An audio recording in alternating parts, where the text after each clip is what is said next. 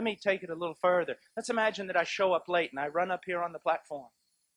And all the leaders are angry with me. Said, Brother Paul, don't you appreciate the fact you're giving the opportunity to speak here and you come late? And I said, brothers, you have to forgive me.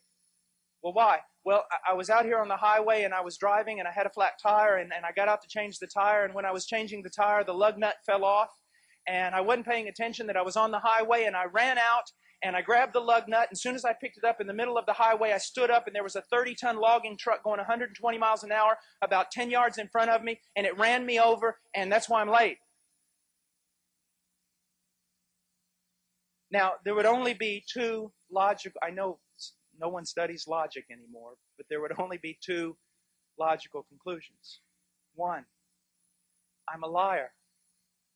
Or two, I'm a madman. You would say, Brother Paul, it's absolutely absurd. It is impossible, Brother Paul, to have an encounter with something as large as a logging truck and not be changed. And then my question would be to you, what is larger, a logging truck or God? How is it that so many people today profess to have had an encounter with Jesus Christ and yet they are not permanently changed?